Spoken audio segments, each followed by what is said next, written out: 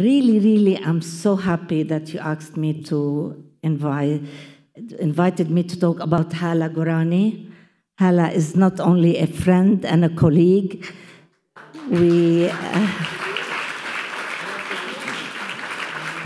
Hala and I worked together briefly in CNN. Of course, she's not only an anchor and a journalist, war reporter, but also Hala reached a stage where she had her own program, the Hala Gorani on CNN. It's quite an establishment. Hala is not only pretty, very pretty, but funny and sweet and kind and a very good friend. And she has the courage, had the courage to actually leave CNN and embark on a completely new thing, a new career, which is to be just a writer and discover also probably more things than she is currently doing. Very soon we're going to have a book by Hala, and she's going to write about her life, and I'm really looking forward to reading this book, Hala. Myself, I'm thinking maybe in the next 100 years I'll write such a book, but I wrote one called Militia State. It's really frightening. But yes, I mean, really, it's great to be here in the room with so many lovely and good friends. May I invite you, Hala? And I was supposed to be here with Mr. Sadiqi. I am here. Oh, sorry, I didn't see you. تفضلي هلا، تفضلي.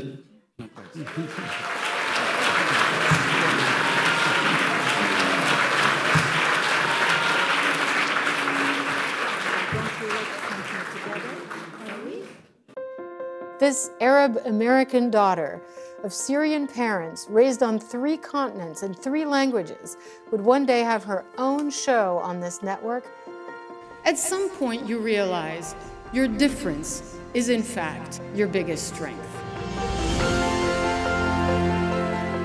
What is Afghanistan going to look like in 6 months, a year or so, when they're taking districts? Little girls wearing nothing but plastic flip-flops, so traumatized that they had lost their voice.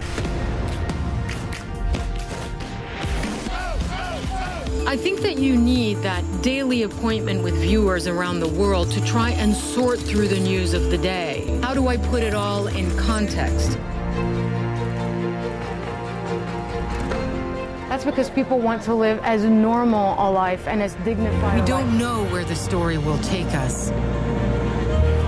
A familiar place or an unexpected path.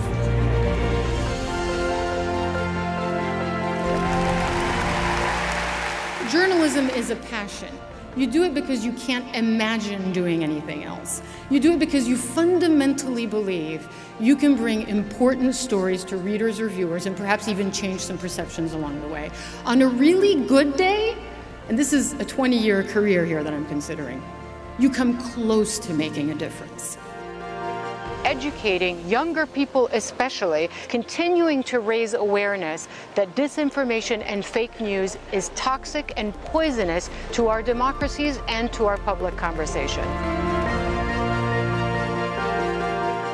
The Russians are starting to use crude aerial bombardments on clearly marked civilian targets.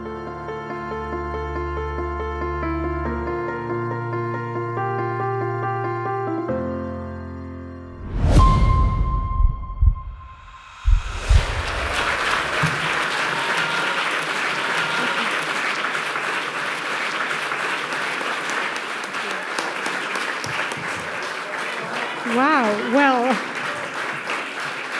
I should leave my job more often. This is so incredibly flattering and humbling and such an honor, an absolute honor. Ricardo Karam, the board of TAKREEM, all of you, thank you so much for thinking of me and honoring me in this way. As I watch this retrospective, and Raymond was saying it, it's kind of, you know, taking me back a little bit, but I meant what I said when I left CNN last year.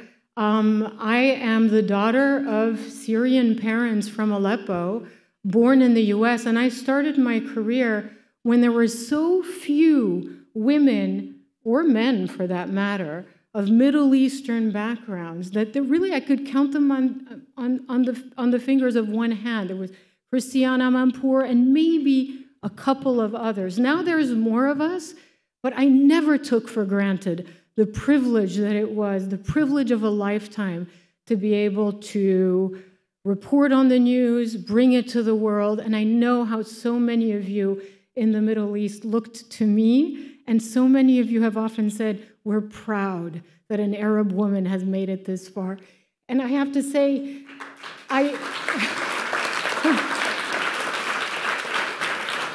to this day, when I hear that, we are proud of you, it warms my heart. And maybe you can hear how emotional it still makes me.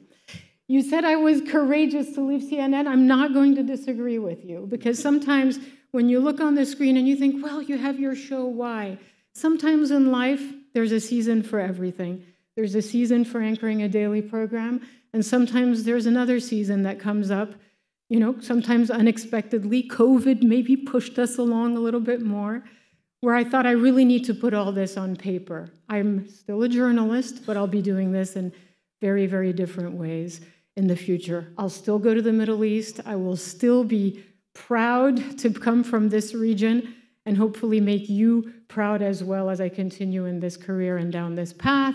And my book will come out next year. It talks a lot about identity, about the Arab world, about where our countries are right now, about some of the lost potential, and also some of the greatness that lies in our culture and in our bonds to each other. Thank you again so much, Ricardo and TAKREEM. An absolute honor.